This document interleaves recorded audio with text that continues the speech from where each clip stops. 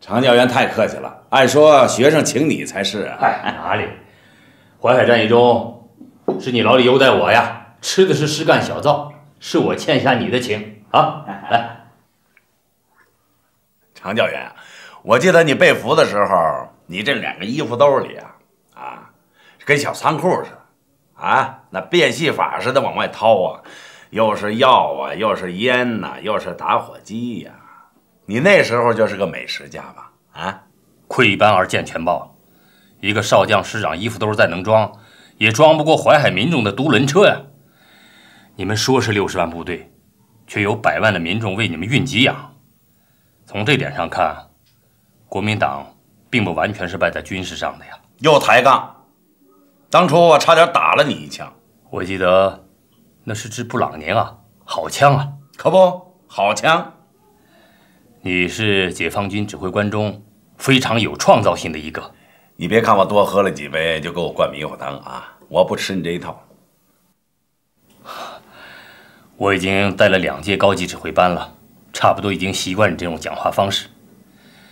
毛主席说，在战争中学习战争，我看在战争这所大学中，你是教员，我是学生。你搞什么鬼啊？啊，你别是套我什么话吧？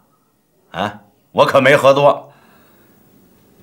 通常9%的战术是一定的，可以从书本中学到，但是那非理性的1/10，就像鱼鹰闪过水面捉鱼，这才是将领要接受的考验。你身上就有啊，那是哪个大学教不了的，是属于天才一类。你少废话，你先把2分给我改过来，还天才的，天才才得了2分不给3分，谁信呢？你告诉我，你和我暂期时打之前是怎么想的？哎呀，你还当真了？哎，怎么想的很简单，我行你不行，我就没把展旗师放在眼里，我是一心一意的要逮住楚云飞这条大鱼，干掉展旗师只不过是搂草打兔子。我见你一头扎进运河，我就知道展旗师死定了。你想知道我当时是怎么想的吗？你爱怎么想就怎么想，赶紧的把分给我改过来，改过来之后我请你喝酒。亚伯拉罕说过，伟大的将军是自我实现的人。咱文化不高，你说的我听不懂。文化水平高对军事决策并不一定起多大作用，否则古今中外的军校教员就都成了名将名帅了。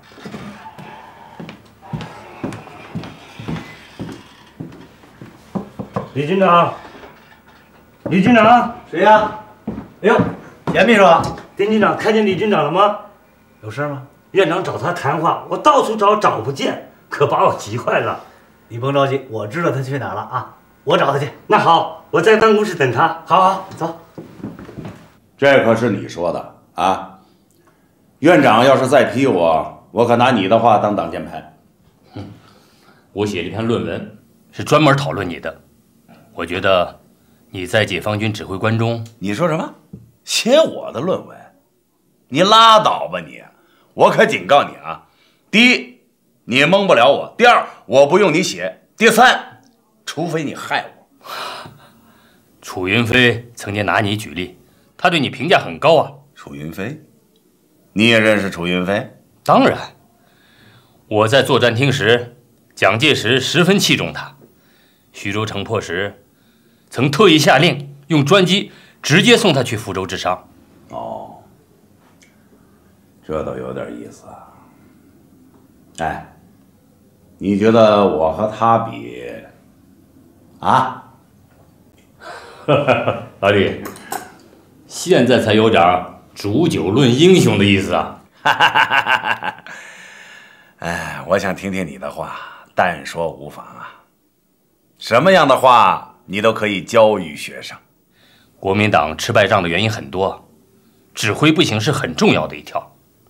越高级的指挥越不行，蒋介石就是典型的瞎干预，但并不是所有的指挥都不行。国民党还是有一批像楚云飞这样的精英的。简单打个比方，如果假以时日，蒋介石能够蜗居海岛，痛定思痛，忍性吞气，励精图治。那么，像楚云飞这样的精英，其能力也就未可限量了。楚云飞倒是个人物啊，可惜他上错船了。国民党那条破船到处漏水啊，靠他一个人一点用都没有。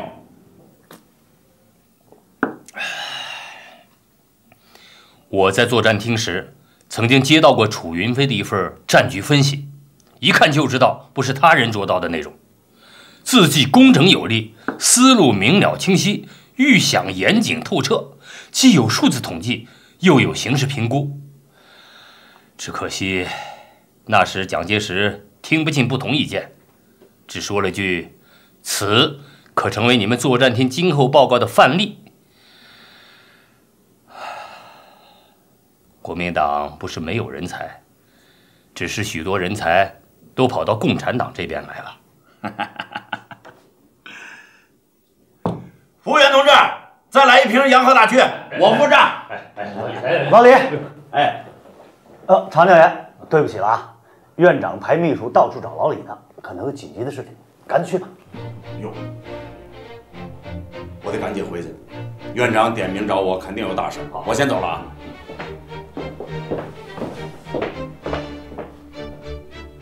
严秘书啊，是不是要打仗啊？李军长，你从哪儿得到的消息？此事是华东军区的头等机密，我劝你还是别问了吧，免得保密委员会找你谈话。找就找呗，咱又不是特务。哎，这事儿瞒得了我老李，还瞒得了美国佬啊？哎，严秘书，你和咱院长说说，调我到前线去吧。啊，好歹咱们也是一个师出来的。就是院长同意你去，他也无权决定呀，除非国防部下命令。院长。哦，李云龙，你到了。好，严秘书，你忙去吧。坐。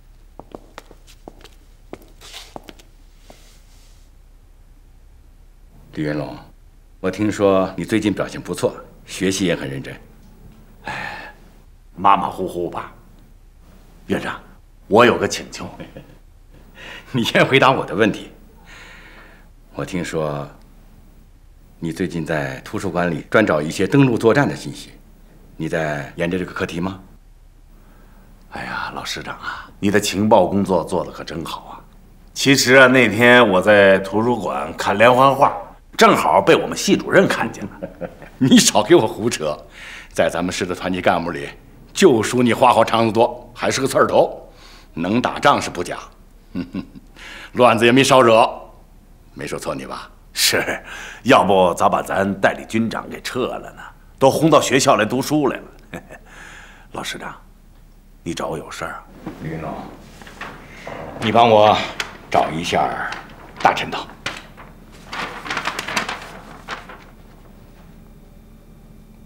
这儿，再往下，西南方向有一个不足1平方公里的小岛。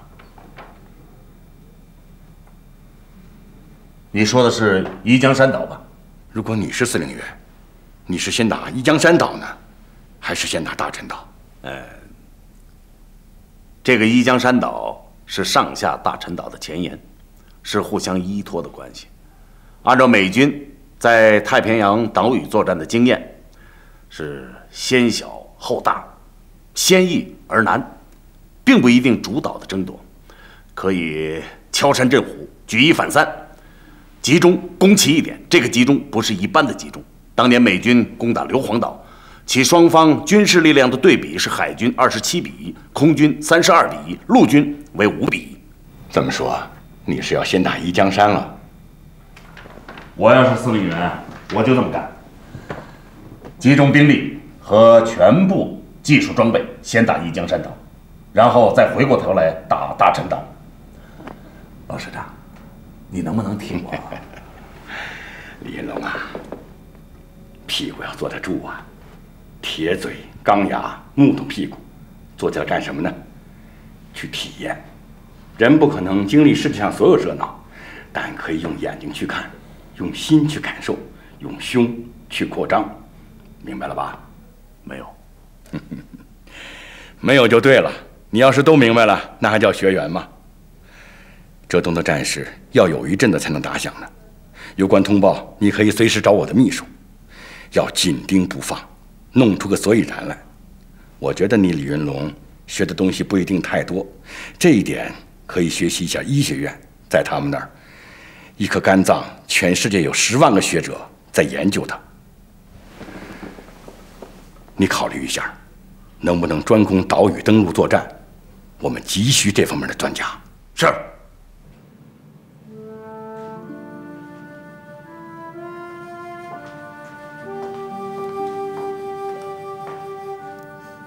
老李，我们的儿子终于出世了，他很健康，哭起来啊都比别的孩子嗓门大，你高兴吗？告诉你，我已经给他起好名字了。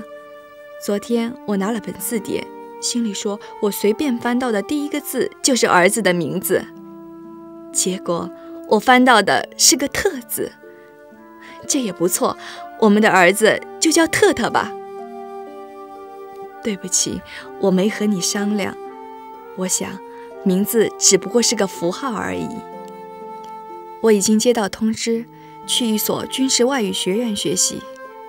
记得我以前和你说过，等全国解放了，我还要去上大学，多学些知识总没坏处。我现在学习的是俄语，由于以前有外语基础，所以学习起来不会太吃力。哎，对了，我给张白露带的东西，你让小陈送去没有？张白露也不给我来个信。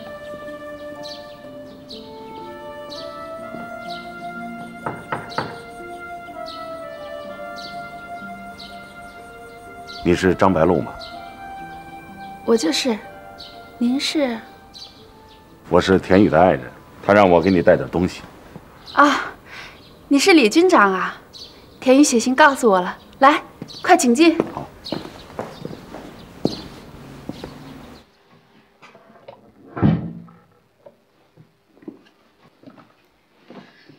田宇在信上介绍过，说你是个老革命了。我还在想，这个李军长可能是个小老头吧？哼，今天一见，这哪是什么小老头啊，分明是个八面威风的大将军嘛。是老了点，委屈小田了。一点都不老，正好的年龄，一看就是个身经百战的男子汉。小田可不委屈呢，要说委屈，我才委屈呢。是委屈小田了，本来长得就不咋地，这脸上又添了个疤。好，这个伤疤可添得好，简直添出了光彩。军人嘛，伤疤只能增添魅力。来，请坐，李军长。好。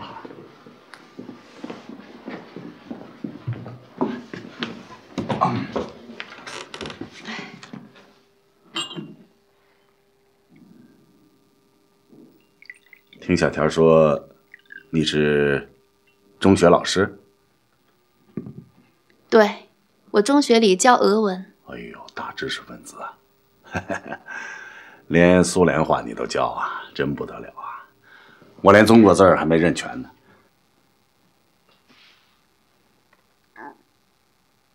和田宇过得好吗？当然好了，我们两口子挺恩爱的。用句文词儿叫什么来着？叫举案齐眉啊！不对吧？没有人比我更了解田宇，他是个典型的浪漫主义者，很讲究情调，喜欢小桥流水、风花雪月。哎，小田托我办的事儿，我总算是办到了。你写信的时候告诉他一下，我这个人不大爱写信。我也不写信。为什么？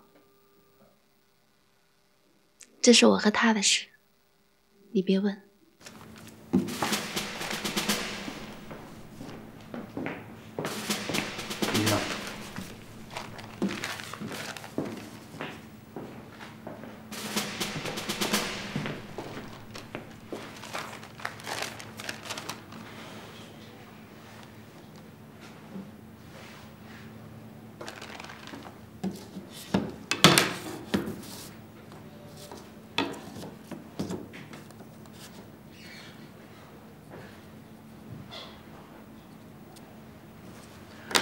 给老头子打电话 ，A 师进展顺利，可以说一江山岛大局已定。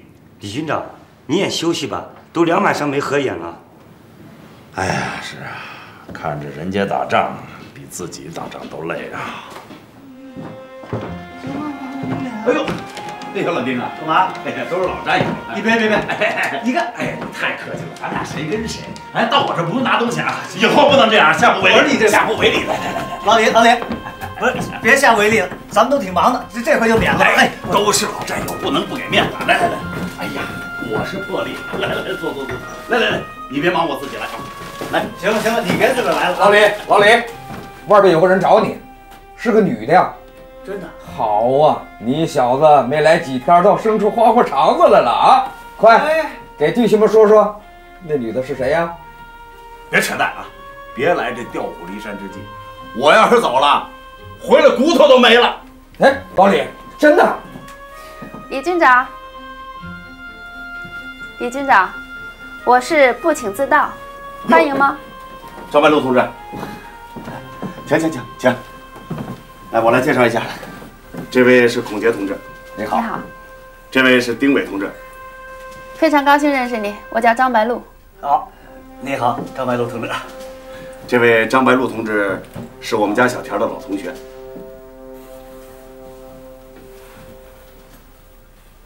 别他娘的扯淡了你！李军长，当着女同志的面不要说脏话，这很不礼貌。哦，对不起，我下次注意。张白露同志，我们正准备喝酒呢，你是不是也来点？如果你们邀请，我可以喝。邀请，来，行，快来，你喝。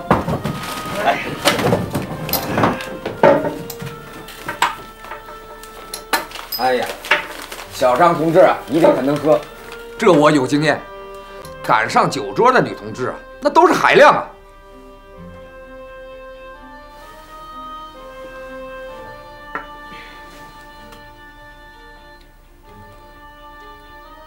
都看着我干什么？好像我是动物园里的老虎。我父亲是俄罗斯人，所以对含酒精的东西特别酷爱，这可能有点遗传吧。我说嘛，4、5年我带部队出关，那在沈阳和老毛子喝过酒，不是和苏联红军喝过酒，人家那酒喝的跟喝凉水似的，可把我们给喝傻了。我那副团长姓梁，外号叫1斤半，论喝酒那是我们团头把交椅啊。那次也不成了，被人苏联上校给灌的像他烂泥呀，3天没缓过劲来。哎呀，1斤半，这小子没活下来，打4瓶的时候牺牲了。哎，是啊，你们这些解放军将领也真不容易，打了这么多些年仗，打下了一座江山呐。我真的很崇拜你们，我觉得你们都是英雄。对，英雄，来喝酒，来。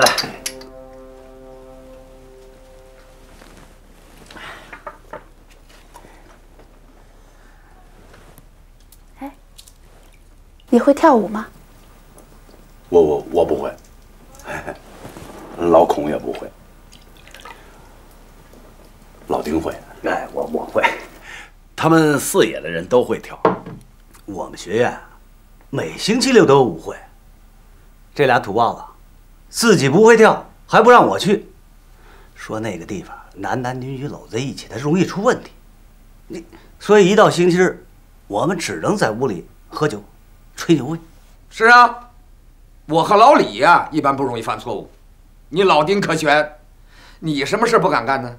我和老李不让你去那地方，是不给你创造犯错误的条件，是不是老李？没错，这小子是得管着点儿。哪有这么严重啊？你们啊也太封建了点儿。共产党不是要打倒封建主义吗？跳舞是一种文明的活动。你们都是些高级干部了，也应该学会一些绅士风度才对。绅士风度是个啥？这还不懂啊？就是土豪劣绅的绅呗。不过我们可不想当土豪劣绅啊！要不是为了这些混蛋，我们也不会当红军。就是。和你们聊天可真有意思。劣是不好的意思，劣绅呢是不好的绅士。绅士其实本身没有什么不好，绅士风度是指一种受过良好的教育，而且尊重女性，对女性彬彬有礼的表现。你要是这么说呀，那我们现在就是绅士了，啊，比方说，你是个女同志，啊，我们现在对你就很尊重了，啊，也很有礼貌，请你喝酒，请你吃花生米，其实我们还不够吃呢，刚才老丁还和我抢呢，你看，有我们一口吃的，就有你女同志一口吃的，这就叫尊重女性，对不对，伙计们？啊，没错，我们就是绅士。好，好，好，我承认你们都是绅士，可是你们知道吗？绅士是应该主动邀请女士跳舞的。你看我坐这都半天了，李云龙绅士也没主动邀请，这也太让我这个女士难堪了。可是我实在不会跳啊，我太笨了，我怕踩你脚。没关系，我来教你，很好学的。我还是别去丢人现眼了。刚才还说绅士呢。对，都去啊，都去。你们早就该学学了，连毛主席、朱总司令都会跳，怎么咱们一跳，容易犯错误？走，都去。走，快走吧。我不会，我教你们，没事，走。我不会。哎呀，喂，快走。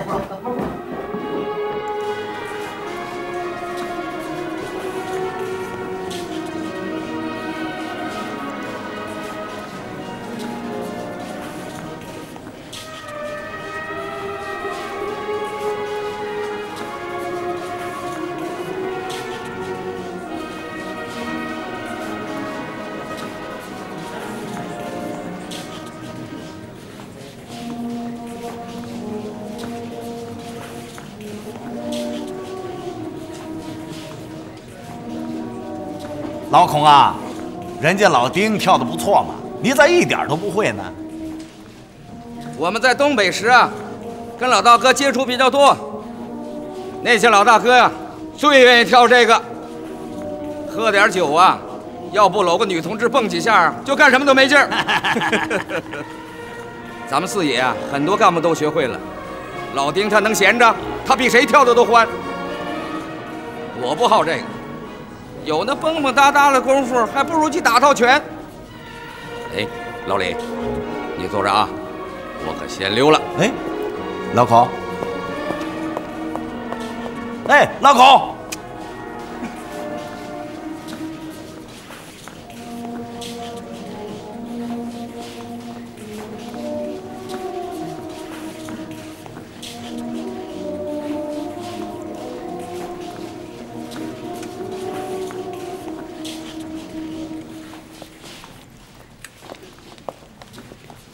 哎，老孔呢？走了。这小子又溜了，一贯如此，太不像话了。跟小张同志连个招呼都不打，太没绅士风度。没关系，好在李云龙同志还在，真给我面子。来，李军长，我请你跳舞。我不会跳。没事，一学就会。哎，我不会跳。没关系，走吧，学了就会了。哎，我不会跳舞。这是3步，来走。对，不错呀，你学得挺快的嘛。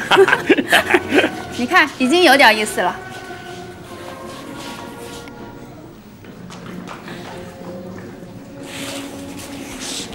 刚才那首曲子叫《在满洲里的山岗上》，是沙俄时代驻守在远东的士兵怀念家乡、怀念心爱的姑娘的歌曲，听着很忧伤。现在这首曲子叫《阿穆尔河的波涛》，知道吗？阿穆尔河就是黑龙江，俄国人叫它阿穆尔河。又是黑龙江，又是满洲里的，这不都是中国的地方吗？他们怎么老惦记中国的地方？这都是历史原因，以后我会跟你解释的。你小声点好不好？我觉得你的性格很好，是个有血性的男人。田雨真幸运，找了你这么个有个性的丈夫。可你知道吗？田雨他看过很多书，在音乐和绘画艺术上，他很有品味。可他为什么不教教你呢？我觉得，你要是再有些文化，有些艺术品味，你就太完美了。在我看来，田雨根本就不打算和你沟通，他可有些自私啊。一个当兵的，会打仗就行，懂那么多干嘛呀？不对，军人有文化有品味不是更好吗？苏联的图哈切夫斯基元帅，他就是一个真正的军人。他所提出的军事理论成为世界各国军事学院的经典，可你知道吗？他还是个很懂音乐和艺术的人。他的小提琴演奏达到专业水平，喜欢歌剧，连苏联最大的音乐家肖斯塔科维奇都很崇拜他。有多少女性都为他的风采而倾倒啊！怎么了？你有事儿？对不起，我还真有事儿。你看，啊，没关系，那我自己回家，你去吧，别耽误了你的事儿。我送送你吧。不用，你千万别客气。军人的事儿总是很重要的，不要为一个女人耽误正事。行，我走了。去吧，周末要是有时间，就到我家坐坐，好吗？行，我去拜访你。再见。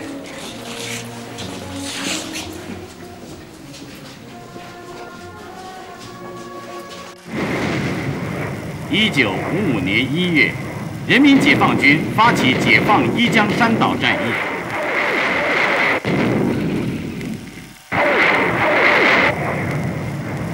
东海风光，辽阔蓝天，滔滔碧浪。看奇经岛海，风驰虎跃，汹涌烈烈，雷击龙翔。陆海空直捣金汤，锐难当。这是人民解放军历史上的第一次陆海空军协同作战，也是一次干净利落的歼灭战。不到20个小时，人民解放军即攻占了国民党军号称攻不破的钢铁堡垒。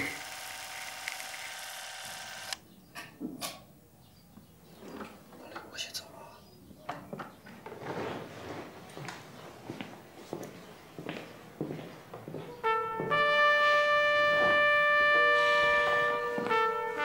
李军长，发什么呢？战斗经过和你战前分析几乎一模一样，还不都是你打的吗？别逗了，也就是看看热闹。别人的老婆你敢搂吗？搂了还不犯错误啊？小张，李军长，你迟到了。刚才开会不好请假，这一散会我就来了。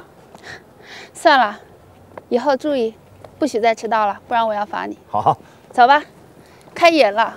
今天演的是话剧《带枪的人》。啊，如今我都成了没枪的人了。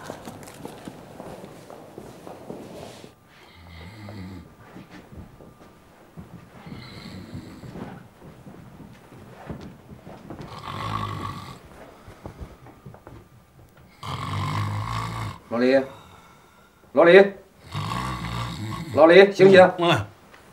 我有话要跟你说。有话说，有屁放。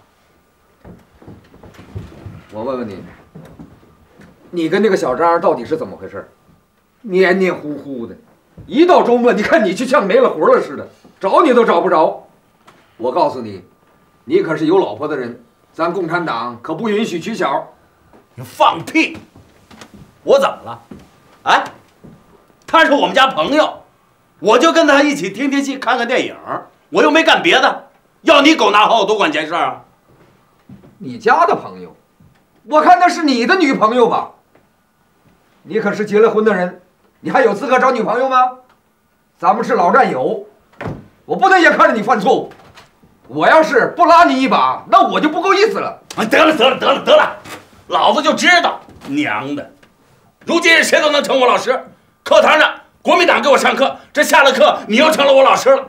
去，哪儿凉快哪儿待着去。哎，老李，你怎么？算了，都少说两句啊。我说老孔，你也是啊。我一直记得你是军事主官，没当过政委啊。这点鸡毛蒜皮的小事你也管？老李和那姑娘不过是一起听听戏、看个电影吗？这是什么呀？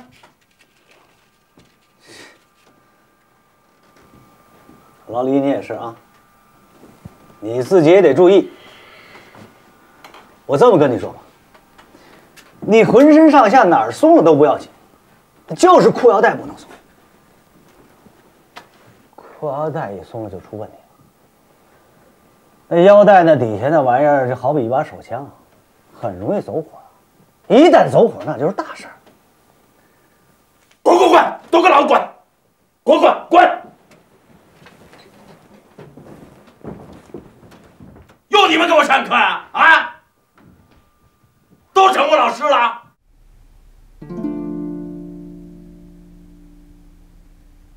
田宇，我真怀念咱们一起度过的少女时光。如果没有这个男人，友谊会伴随你我一生，而现在却不可能了。如果把爱情和友谊放在一起供我选择，我当然毫不犹豫地选择爱情。我可以背叛友谊，但绝不背叛爱情。现在，我张白露只好对不起你了。我爱这个男人。小张啊，你比我们家小田强多了。我们家小田啊，不是嫌我这，就是嫌我那。世界上哪有十全十美的男人？爱一个人，就应该包容他的缺点。田宇有点傻，他总是固执的要用他的行为准则来要求你改变你，这是很失策的。一个有个性的男人是不需要别人教他如何生活，而应该让他去慢慢体会，他会得出自己的判断。时间久了，他就会明白，无论他那只尊贵的脚气味有多么芬芳，也最好别在外人面前去摆弄它，这样会显得不太优雅，也容易让对方产生一些不太好的联想。照我看，一个男人喜欢摆弄自己的脚，这没什么，回家摆弄就是了。一个爱你的女人是不应该责备你这种小小的嗜好的。相爱的人之间连身体都可以互相袒露，更何况一只脚了。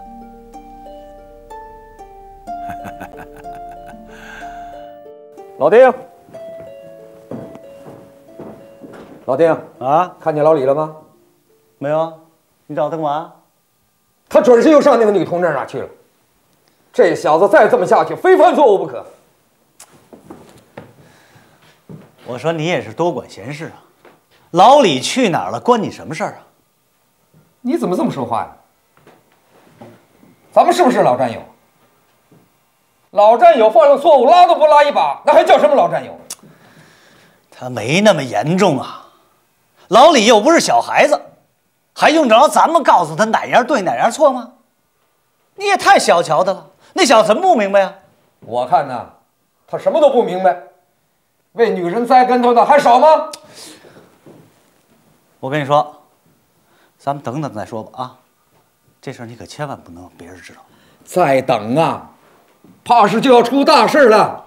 老李，学院里的伙食不好，以后啊，每到周末就到我这来改善一下伙食。我也该替田宇照顾照顾你了。算了，已经有闲话了。老孔那小子吃饱了撑的，多管闲事儿，还威胁我，说要到小田那儿去告我的状。这没什么，我也该和田宇好好谈谈了。我们毕竟是好朋友嘛。你和他谈什么？不要想那么多，老李，你平时学习太紧张，今天是周末，你该放松一下。来，我陪你喝。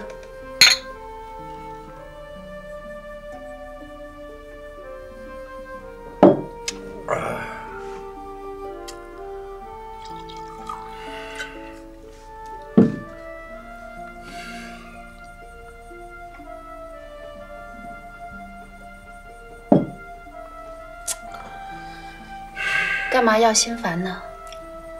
我觉得这是我和田雨之间的事，你要相信我们会处理好的。你是个男子汉，不要在这些小事上分心。你是干大事的人，别喝闷酒。来，和我聊点什么？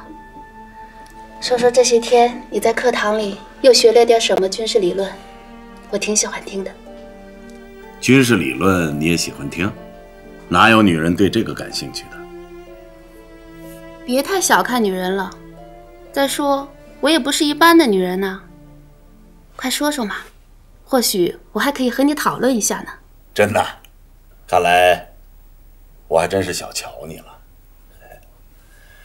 我现在正在研究大纵深战役理论，不看不知道，一看还真带劲儿啊。教材上说，这是苏联30年代提出的军事理论，就是你上次跟我说的那个图哈切夫斯基元帅。你不是说这个人还会拉小提琴吗？说许多女孩子都喜欢他，也难怪这个人是有两下子。那你说说。简单的说，大纵深战役理论就是以杀伤兵器同时压制敌人的防御纵深，在选定方向上突破其战术地伏，然后将机械化兵团组成梯队投入交战，并以空降兵实施激将，以求达到预定的战役目的。这都是教材上说的，你可能听着觉得有点绕口。不，我听着很有兴趣，只是理论性太强了。你说说具体该怎么实施？在主要突击方向上组成突击集团军，战役部室包括一个冲击梯队，一个发展突破机队，各种预备队和航空兵、空降兵。冲击梯队由几个加强由坦克和炮兵的步兵军组成，用以突破防御的战术地伏。发展突破梯队是由几个机械化军组成的快速集群，它的任务是将战术胜利发展为战役胜利。那要是战役规模过大，战线过长，突击集团军的规模是否也应该加大呢？提得好，你还真是个行家，一句话就问到点子上了。突击集团军进攻地带的宽度一般为50到80公里，纵深一般为70到100公里。二战前，苏军进一步发展了大纵深战役理论，并应用于方面军进攻战役。方面军的编成规模重大，包括3至4个突击集团军，2个以上的合成集团军，1至2个机械化军和坦克军，15至30个航空兵师。如果达到这个规模，其进攻地带的宽度可以达到300到400公里，纵深可以达到200到300公里。气魄真不小，一个方面军总要有几十万人吧？当然了，几十万兵力和相应的技术装备组成的突击力量，那真是够厉害的。我们以前连想都不敢想啊，真是坐井观天啊！不学不知道，一学吓一跳。这还不是最大规模的。卫国战争时期，苏军统帅部曾经得出这样的结论：大纵深理论甚至可以由几个方面军集群实施，突击兵力可以达到上百万。